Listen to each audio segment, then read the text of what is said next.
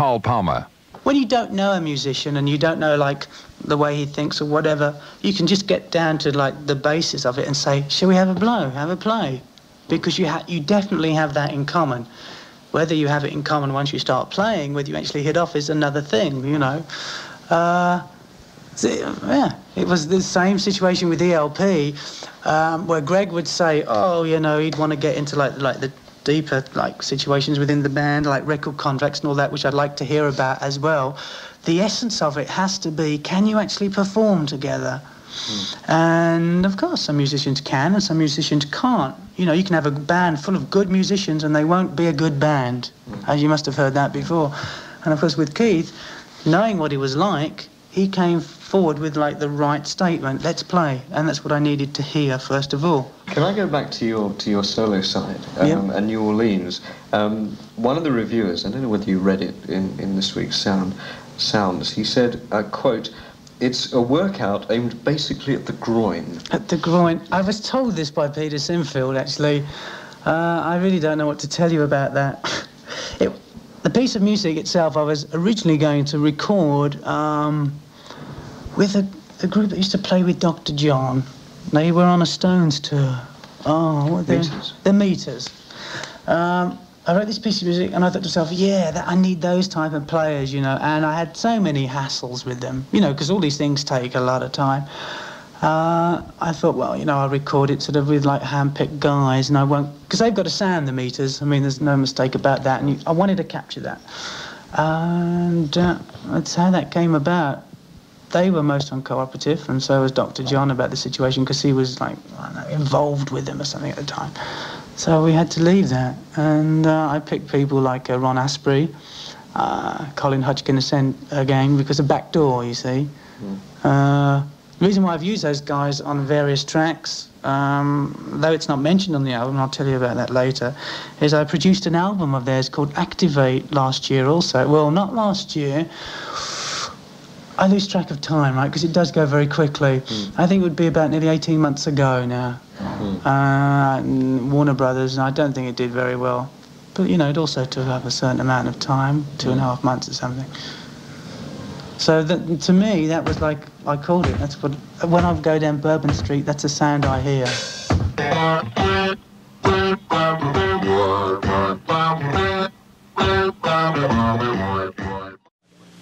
Welcome back, my friends, with Greg Lake. I don't think that people are waiting to see new technical gimmicks. I think they're sick of technical gimmicks, really. I mean, everybody's done everything, you know. I mean, if you could project Emerson, Lake and Palmer on the face of the moon, you know, we're not going to do that, incidentally. Wouldn't be a thing. I mean, everybody knows that those things are just sensations, technical sensations. It's a question of money, really. You know, I mean, you could do an incredible laser show if you want. You know, I think that was valid at one point. Not just in immense equipment, but to raise the level of a theatrical production, I think is a valid thing. To raise the level of entertainment, I think it's a good thing. But for us now, we're certainly not considering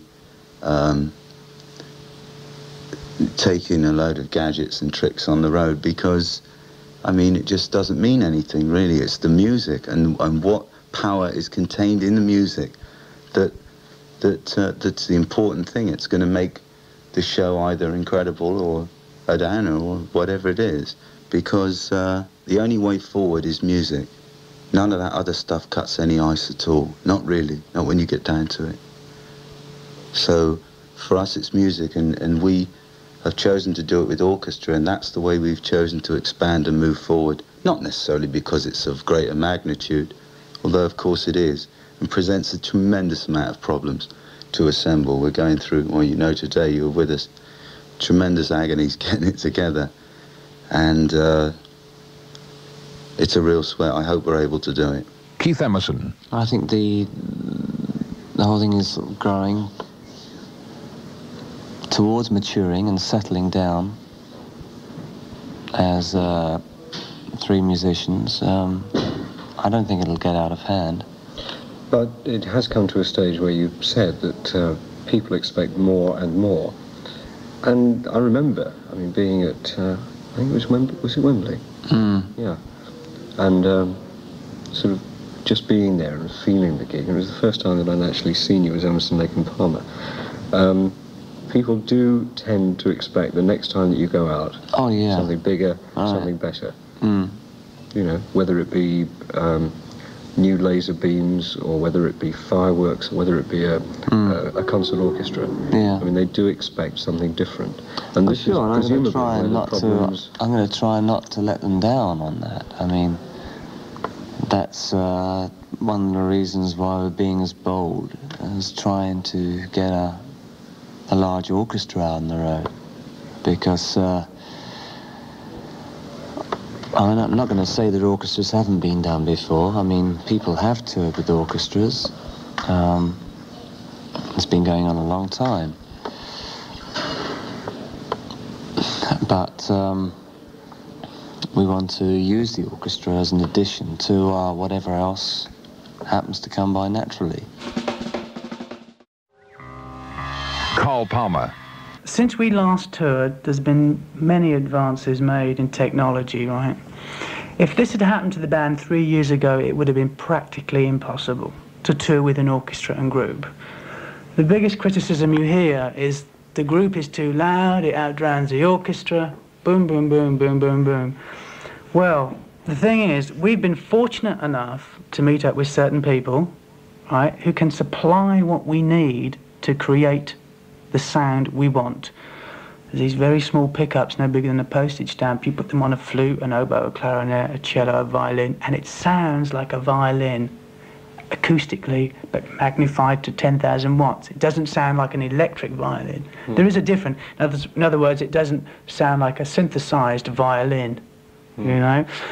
We've experimented with this in Montreal. We had a scratch orchestra, went through it all, and it worked. We were like surprised. It worked to the point I could actually put them on a gong, stick it on a gong, hit the gong, and it would sound like a gong, and the thing wouldn't fly off. I mean, it's remarkable. The chap comes from LA. I'd rather not mention his name or the company because we want to use it first, right? It's incredibly expensive. Not this pickup, but the whole organisation, incredibly expensive. You have to like think about 70 musicians. By the time you've gone through lighting crew, road crew, personal assistants, you're into like 130, easy. You know, with your truck drivers and what. You like a lot of insurance to be taken out in each, because nobody needs to like lose a finger or whatever. It's very, very difficult. The problem we have like run into, which proves to be, well, it's not unsolvable, but we need to spend more time than what we originally allocated, is it's taken 3 weeks.